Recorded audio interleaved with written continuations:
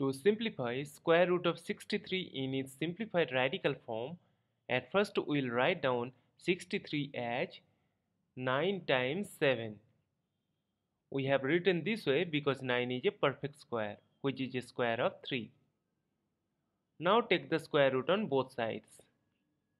Now using the properties of square root of a times b is equal to root a times root b, this square root can be written as square root of 9 times square root of 7.